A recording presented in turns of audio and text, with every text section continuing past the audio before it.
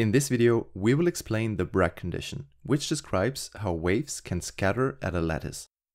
The Bragg condition is actually a special case of the Laue condition, which we discuss in a different video. We assume that our crystal can be described by parallel planes of atoms. This is not a really good approximation for X-ray scattering, since the wavelengths of X-rays are in the same order of magnitude as the distance between atoms in the lattice. Therefore, any bumps or unevenness in the crystal planes should play a role in X-ray scattering. However, as it turns out, the Bragg condition is still a very good description of X-ray scattering. Let us draw the incoming X-rays under an angle of theta. For simplicity, we assume them to be monochromatic, that is, they have one sharp frequency or wavelength. Outgoing waves will exit the crystal again under the same angle theta.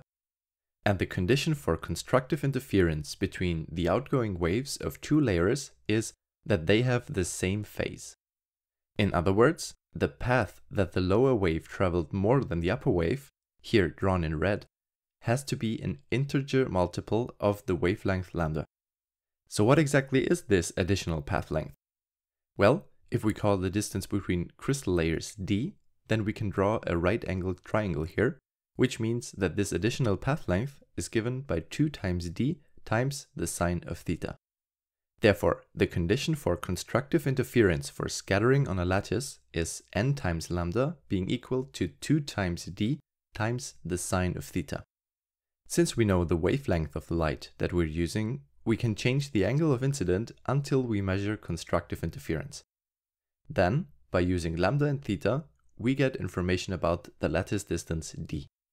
Note that since n can be any integer, this equation does not pose a restriction on how small lambda can be. However, it does pose a restriction on how large the wavelength can be. For a given d and theta, we get the largest lambda for n equals 1. And since the sine function can only take on values between 1 and minus 1, the largest possible value for lambda is 2d. But that's pretty much it for this video. Thanks for watching.